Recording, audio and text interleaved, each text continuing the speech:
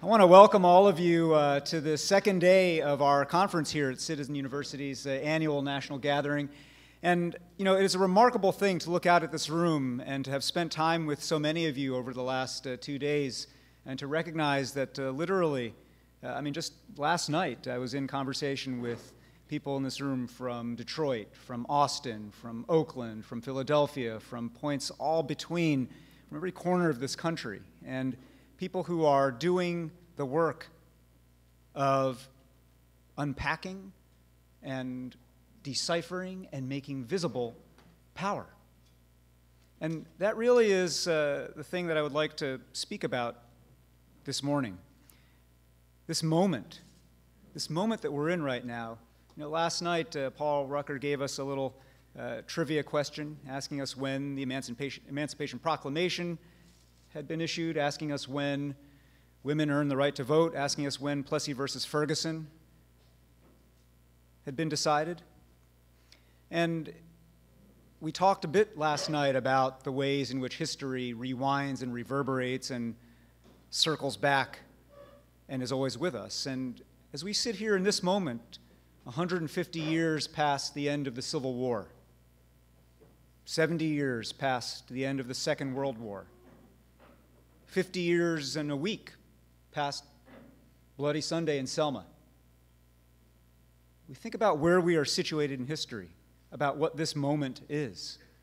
And you recognize a couple of things. Number one, we are but links in a long chain of causality and consequence and responsibility. But number two, that there is something remarkable and unique about this moment. That we are not only 150 years plus, 70 years plus, 50 years plus, but that right now, and you can feel it, you could feel it last night listening to our panelists and our speakers, we are at the beginning of a new era. We are marking a new phase that 50 and 70 and 150 years hence, people will be thinking, something turned in the United States then. Something shifted. More people became more aware of the disjunction between our stated ideals and our actual institutions. More people became more aware that they could do something about closing that gap between our institutions and our ideals. More people became more aware of the actual meaning and the content of our citizenship. Citizenship is not about documentation status. It is not about legal status. Primarily, it is about personhood. It is about membership in a community. It is about ownership of responsibility. And it is about recognizing that freedom, that liberty, is not merely the removal of encumbrance. It is not merely the throwing off of tyranny. It is the acceptance of responsibility. As we gather here this morning, I'm very conscious as the son of immigrants from China that in China today, people who heck, if there was an organization called Citizen University in China, a non-governmental organization, it would be shut down right now. That if people came together in the 400, 500, 600s as we are doing here today, to learn about power, to learn about citizen voice, to excavate history and think about how we deploy what we find in history to make change in the present, we would be rounded up. We would be on lists. We would be, without warning, detained, our offices disrupted. You think about what's going on in the wake of the Arab Spring and the way in which that moment created such a sense of possibility. And yet, people have come to learn in painful, painful ways that freedom is not only the removal of tyranny. Freedom is a set of habits of mutuality and responsibility. On this day, we're going to spend a great deal of time with one another thinking and talking and practicing about two simple ideas: power and character. Indeed, I would posit a simple equation. Power plus character equals citizenship. And I want to say a word about each of the pieces of this equation. Power, the theme of our gathering is citizen power. We heard last night so much about power in the economic context, facing and reckoning with inequality and the ways in which inequality erodes the content of our democracy. power in the context of race and racism and racialization of our public policy. But let's take a moment and actually think about what we mean when we say power. I define power very simply. Power is simply the capacity to have others do as you would have them do. That's it. And that may sound a little bit menacing or stark or Machiavellian in some evil way, but it is not. It is simply a statement of capacity and a statement of the human desire to have others do as we would like them to do. Power takes many forms in civic life, and I think it's worth our thinking about this morning, but also as we go through the arc of this day and learn not only from some of the folks who will be joining us on stage here, but from each other, from the people you are seated with at your tables, and the people you will encounter in the hallway and in breakout sessions, to become literate in these various forms of power. There is, of course, people power. And your presence here, your decision to show up this morning, is testament to the power of people power. That particularly in a democracy, in a place where, again, the stated ideal is that the people shall rule, that there are times when, in spite of everything, the people can rule, where the people can actually make their will heard and followed in the practice of self-government. But that depends in part on another form of power, which is ideas power, the power of an idea. We're going to be hearing today about various ideas about the true meaning of liberty, about the true meaning of community and equality. Last night we heard Ai Jianpu speak about dignity and care, words that are very easy to just wash past because they're cliche or they're just sentimental. But they're not. They're ideas, and embedded in those ideas is a great deal of power. We're, of course, going to reckon today with money power, because the power of money is dominant not only in our politics and our campaigns, but just in the way that this society which is not only a democracy, but a capitalist democracy, is one in which market imperialism and the language of markets has crept into every other aspect of life. The power of money to buy and the power of the idea of money to frame our sense of what things are worth in life is remarkable. The power of the state,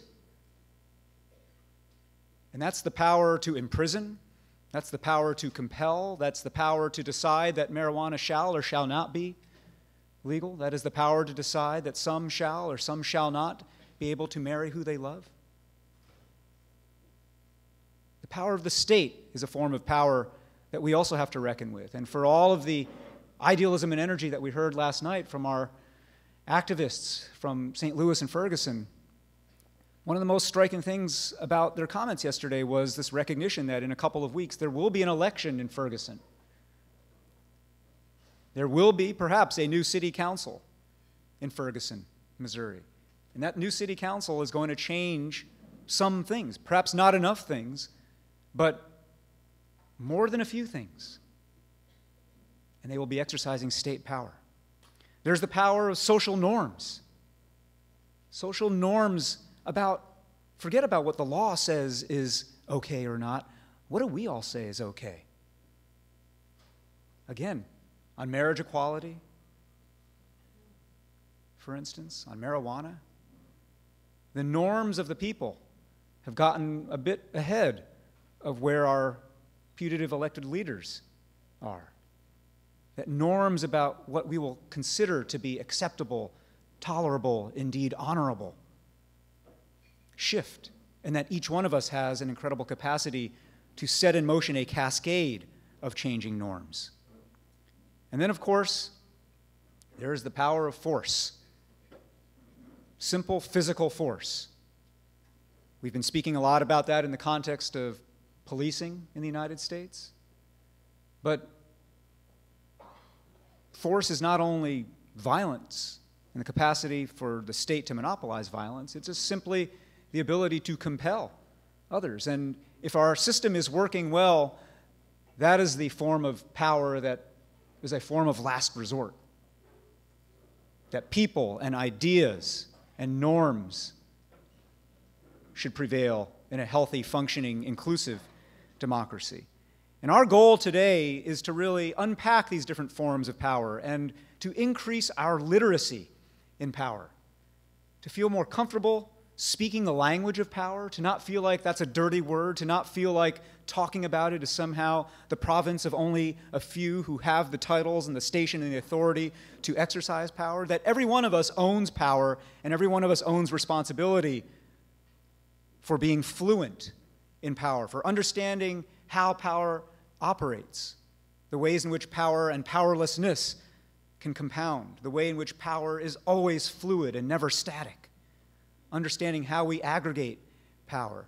We're going to be learning from, yes, some of our speakers on stage here about these things, but you're going to be learning from each other. I cannot emphasize that enough. You're going to be learning from each other because everybody here has a story. Everybody here has an experience, and everybody here has a place from which they come, where the allocation of power is fair or unfair, just or unjust, perfect or imperfect.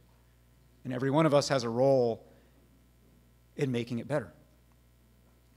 Which brings me then to the second part of the equation, this idea of character.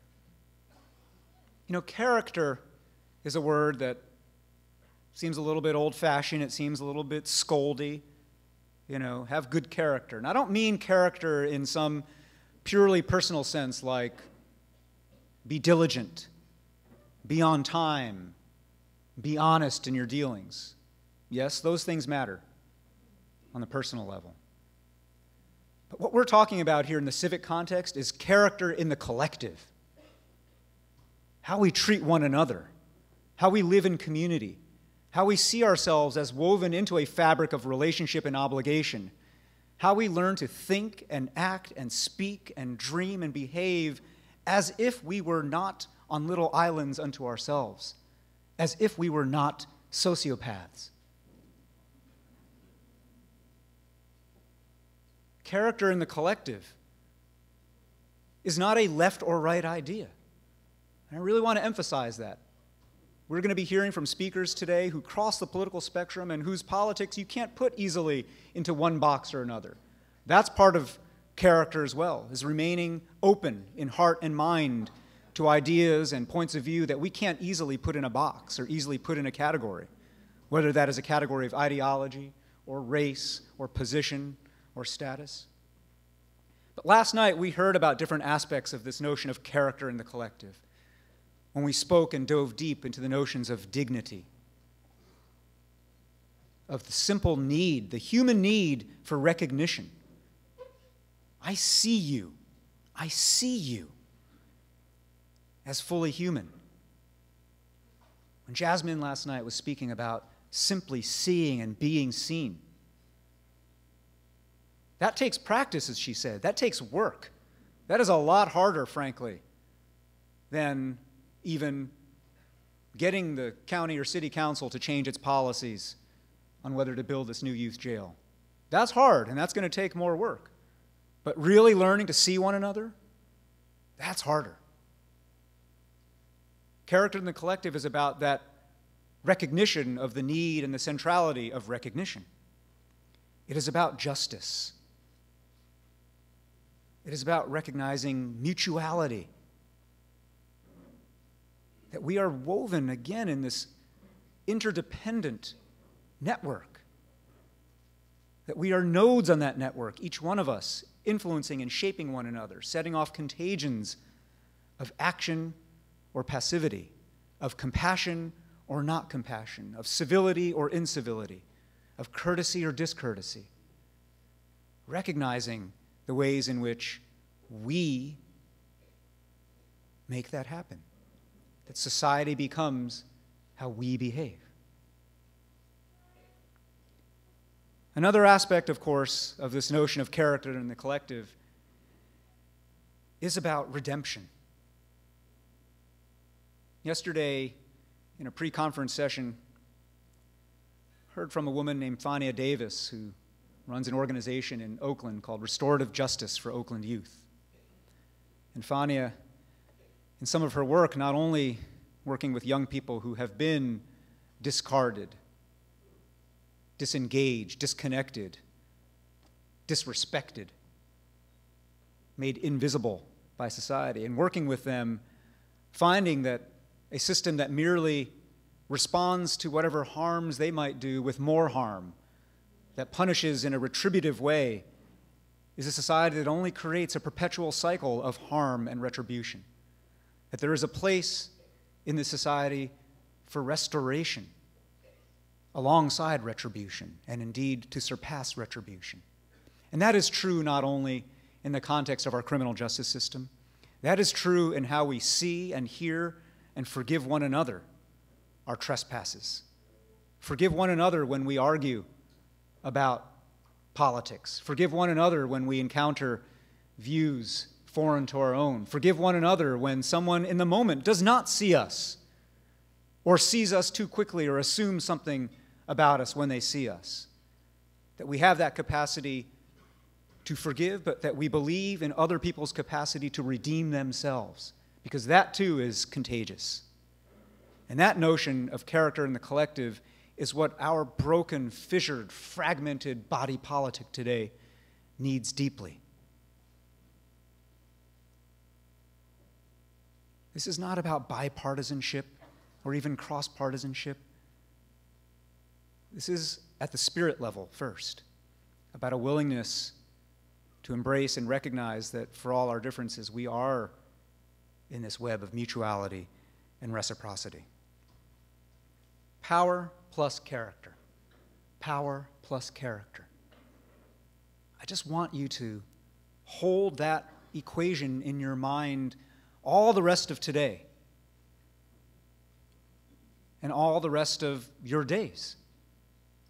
Because our responsibility in coming together here today is to feed ourselves, to learn from one another, to find provocation and inspiration.